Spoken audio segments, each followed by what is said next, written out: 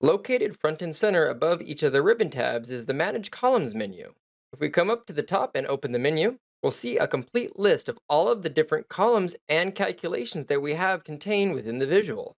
You can also see that the different fields have icons that are included in here to represent the data coming from either fields that are coming from the model or any of the calculated fields that are built into Inforiver itself. Coming up to the filter icon, when selecting categories, it filters it down to the category, subcategory, product, and product ID. Notice, by the way, the product ID is hidden, so we can see that if I was to open this up, we can't go down anything past the product name level, even though product ID is contained in the visual, it is not visibly displayed. So with that visible, it would allow us to go down one further level, but for the report consumption experience, this might not be necessary, but you still might want the product ID for exporting the data either to PDF, to Excel, or if you're using Inforiver Enterprise, you might want to include this as part of the write-back process to a relational data source, which is a good reason why you would want to keep it hidden, but also still included in the data in the backend for this visual. Coming back to the filter icon, we can see that we have the original measures that get filtered to forecast and sales,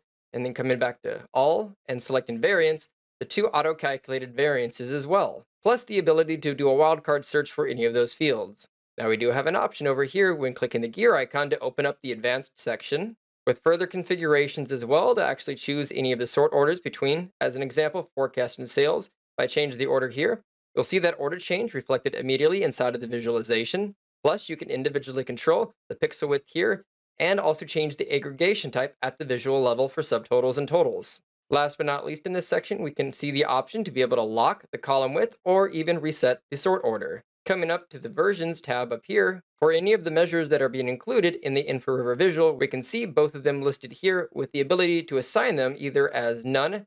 actuals, prior year, forecast, or plan, which can then be used with IVCS templates for variance analysis. Opening this menu up, we'll be given a list of automatic templates that can be used to show various visual level matrix charts at the click of a button.